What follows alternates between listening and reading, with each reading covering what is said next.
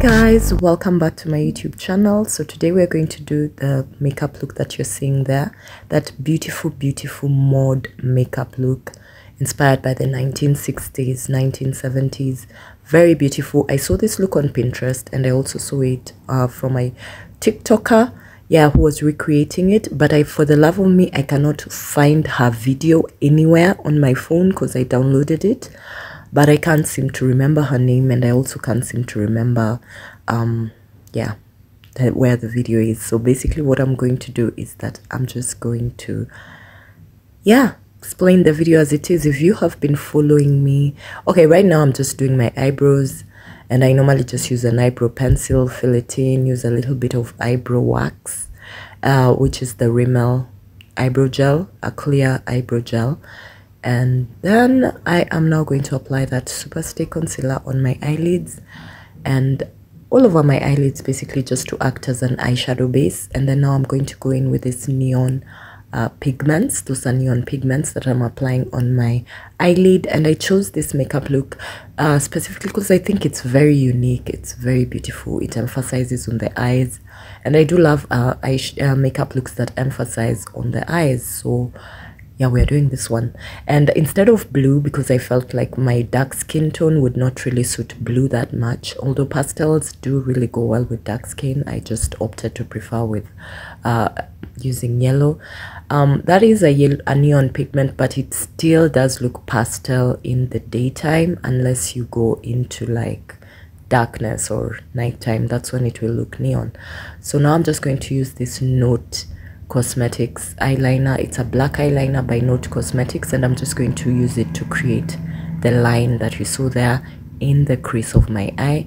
I have slightly drawn it above the crease of my eye because that's how it looks on the makeup, just slightly above the crease of the eye. And I've gone all the way from the inner corner of my eye all the way to the outer corner of my eye with that line.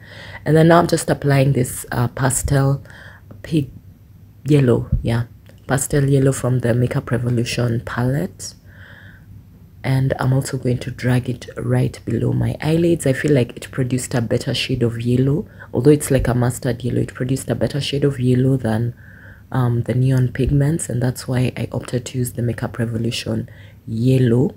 And then now we're going to go in with the same eyeliner. I absolutely hated this eyeliner. It wasn't great.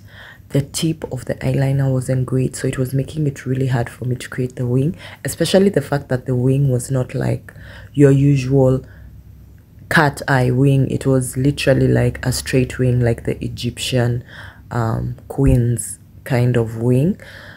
So I just struggled with that pen, and I also used the same pen to draw this what is it called, those marks, eyelashes, fake lashes, fake lower lashes, because the makeup look called for fake lower lashes.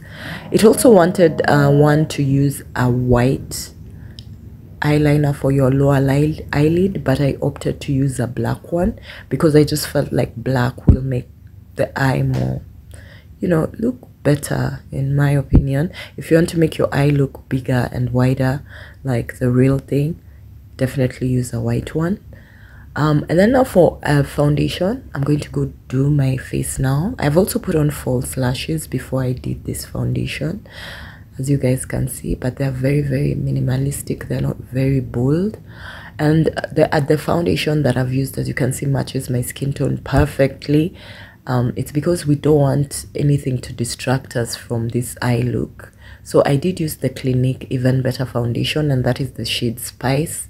I absolutely love that foundation. It's full coverage and it's really my foundation shade. Not many companies carry my foundation shade, unfortunately. Much as my skin tone does look like many companies would be producing my foundation shade, but no, many companies do not actually carry my foundation shade. I may not be the darkest person, but I guarantee you that finding my foundation shade is usually work. Most of them are either too warm toned, so I really appreciate it when Clinique actually came up with a foundation that looks like literally my skin tone. Okay, so enough about that foundation. We are now using the Makeup Revolution bronzer. Sometimes I do use bronzer, sometimes I use a contour stick to contour my nose. In this case, I've used the bronzer. And then I'm going to go in with that Revlon highlighter stick. And I'm going to apply it just on my cheekbones. I have very prominent cheekbones, so I avoid contouring my face in general because my face is naturally contoured. If you do have a face that is naturally contoured and most of the time slim already, you don't really need to contour it further. But if you do want to look like really chiseled, you can contour it, but I just opt not to contour it because I just feel like it makes me look extremely chiseled. I'm now going to go in with fake freckles. I am not really a fan of fake freckles, but I feel like for this look, it would just make the look better, if that makes any sense. Of course, it doesn't make sense, but it would make the makeup look better, you know, more mod. And now for the lips, I noticed that she had very matte, almost natural lips, but they were not very natural. They were like a peachy, yeah, they were actually peach. They were like a peachy matte lipstick. So what I'm going to do is that I'm going to mix two colors. I have already applied a brown lip liner, and now I'm going to do this sort of red color. I believe this is by the Maybelline Superstay lipsticks, and I'm just going to blend it out with that brown pencil that I did, and then on top of that, to create sort of a natural peachy, you know, lip. It's almost pinkish in my case, but it's sort of peachy. I did apply the shade Amazonian on top, which is like a really pale brown shade, still by the Maybelline Superstay. And then now I'm just powdering my face because I feel like this look doesn't need to be dewy. Oh yes, I decided to apply another layer of the Amazonian again. So I did apply 2 layers of Amazonian just to create like this peach look, to blend in with the red, because I didn't really have a shade that is this particular color. Yeah, so I've just blended it out, and then now we're going to do some highlighter after powdering my face. And I'm using my usual NYX highlighter, and the shade is Golden Hour. I absolutely love this highlighter. It is so natural. As you guys can see, you can barely ever see it, but if you see it in real life without like the camera lights and all, gorgeous. Like, just look at the sheen it gives you.